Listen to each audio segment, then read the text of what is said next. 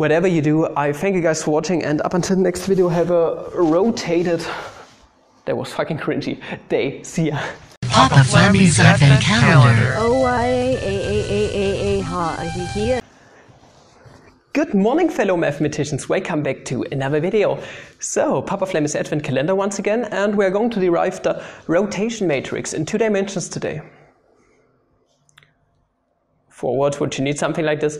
Well, you need it for example, rotating vectors or matrices in 2 dimensions, but you could also, I don't know, rotate, come here my boy, this piece of shit in 2 dimensions, so getting new information from this to this position, or you can also rotate your mother, for example.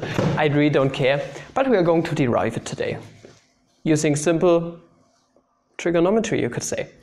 So, let's say we have a vector, the simplest case, in 2 dimensions, lying somewhere in the xy plane. And you see this has a certain length, r, and it traces out an angle. And you see, we can construct a vector which tells us a little bit about this tip up here, the little tip of the vector. So we have some r vector corresponding to an x and y coordinate.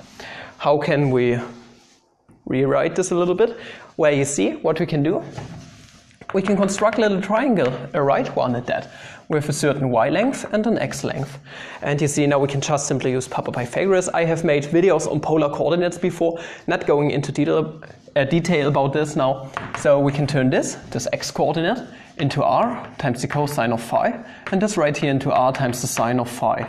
So watch my video about this. It's really quite easy to derive.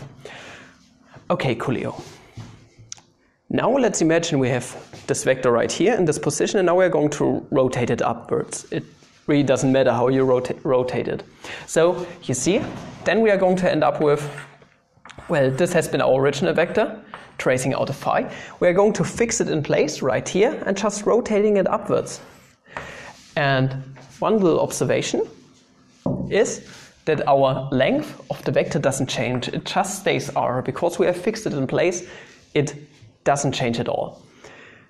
Okay, and now I want you guys to notice that this new vector traces out a new angle. And this angle is, well, phi plus some other angle, you could say.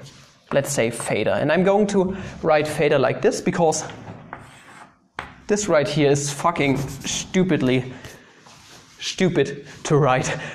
Fight me, Mathematica. Var theta is better.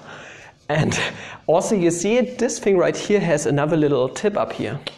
And this right here, this new tip is corresponding to a different x and y coordinate. Let's call them x prime and y prime. And similarly, we have a new vector, r prime vector, corresponding to x prime, y prime.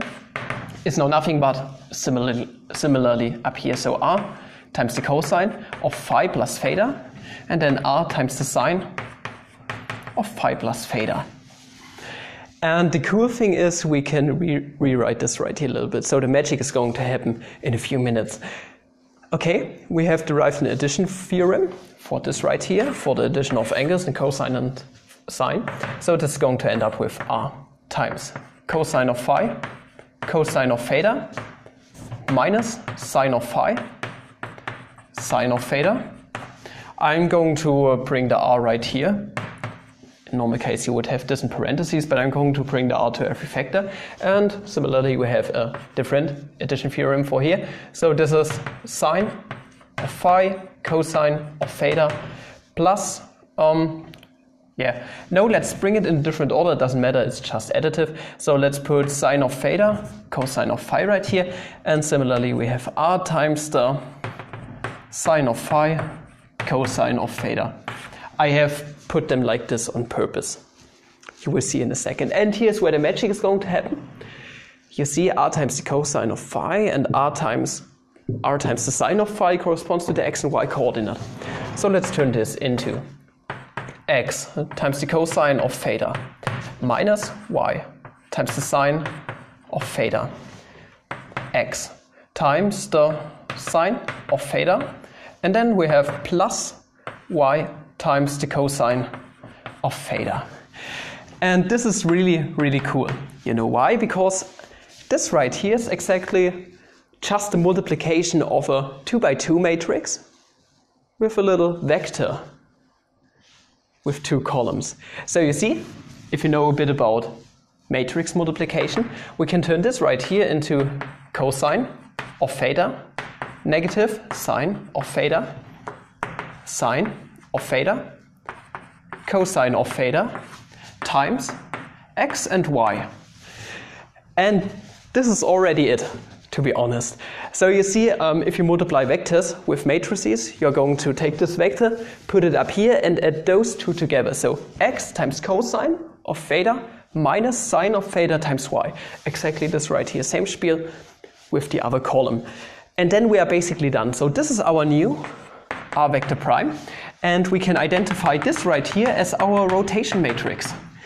And to conclude this video, our rotation matrix with respect to our new angle theta right here, this bad boy, so our angle of rotation, is nothing but cosine of theta, negative sine of theta, sine of theta, cosine of theta. And this thing right here is pretty fucking cool. You know why? Because this right here is just e to the I theta, but in matrix form. I'm going to make a video on that in the near future. If you did enjoy this video, please like and subscribe and recommend the channel if you like. You can also support the channel by sharing those videos. Please share them everywhere and just watch them. This already helps the channel a lot. You can buy those t-shirts I created or support the channel on Patreon. Whatever you do, I thank you guys for watching, and up until the next video, have a rotated, that was fucking cringy, day. See ya.